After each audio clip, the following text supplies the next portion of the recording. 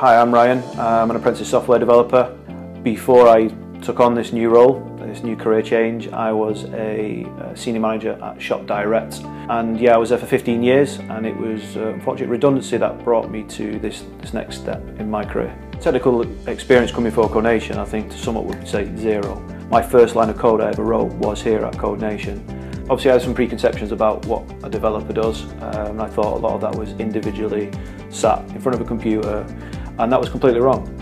What I discovered here was actually that everything is team-based. Whether it's a small team or a large team, you play a part in that team.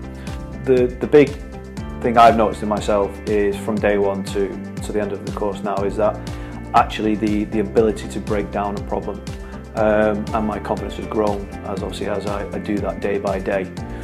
And it's those things now which leave me full of confidence to take on into the new career that I have made the right choice, and this is in fact the right career for me.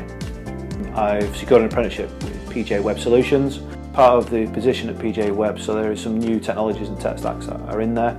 The key one being that my new language I'll be working in will be PHP.